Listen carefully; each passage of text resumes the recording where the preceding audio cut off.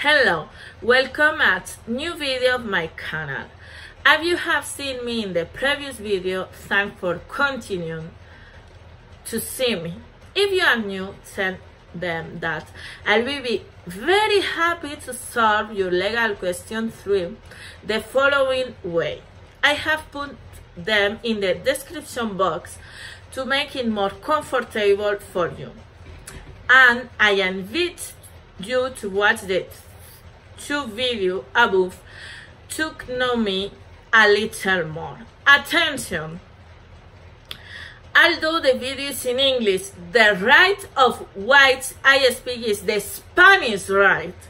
Before going into the subject, I would like to explain that the complaint and querella or demand encompass many aspects. Therefore, to avoid making a boring and endless video for you, I will focus on the most interesting and important aspect for you. Without further delay, I start with the video. In the first place, the complaints and the querella or demand are threefold to start the judicial procedure.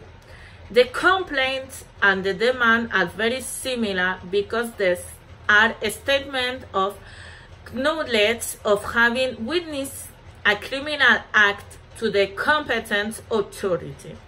The querella is different from the previous in that it is a declaration of will made with the purpose of urging the initiation of the proceeding as an accusatory party.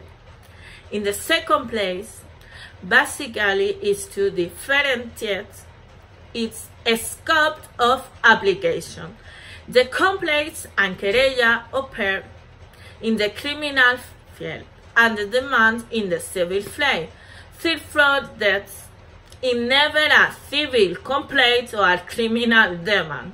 In the third place, can they be used indistinctly in all crime?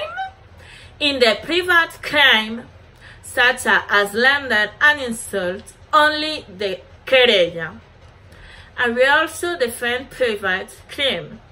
Slander is to import to a person a crime knowing that it's totally false.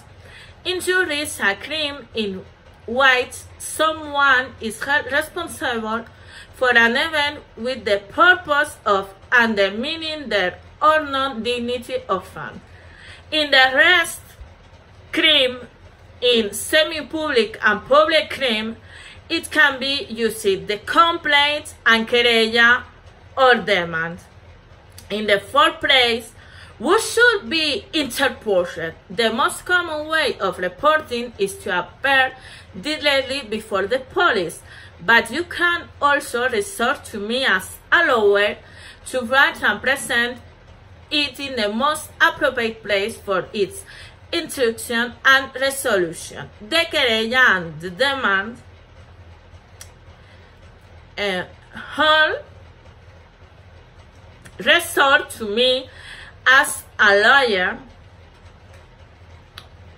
In the first place, focusing in the querella, I affirm that it must obligatory be postulated by a procurator with enough power and subscribed by me as a lawyer and signing by the plaintiff when the procurator has no special power. In the sixth place, it is necessary to pay a fee to start the procedure, exclusively in the querella. The use of instruction must be paid, with the following clarification. This amount can never impede or seriously impede its exercise.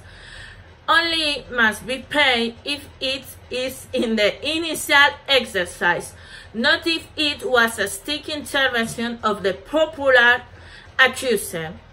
Do we really have to pay for them? The association of victim and the legal person legitimized by the law to defend the right of the victim and the same provide that the criminal action is expressly authorized by the victim. In the seventh place, In the crime of slander or insult against individuals, can the querella be filed directly? No. In this case, you must also provide a certification of having served or attempted an act of conciliation. Concluding, related to one of the ways to initiate the procedure, specifically with the complaint, I want to tell you about the fourth complaint. It is a crime against the administration of justice. Although it doesn't not seem like it, it's a very serious issue because of the penalty it entails and because it is wasting resources of that administration. The penalty are the following. If a serious offense is charged, from 6 months to 2 years in prison and a fine of 24 months.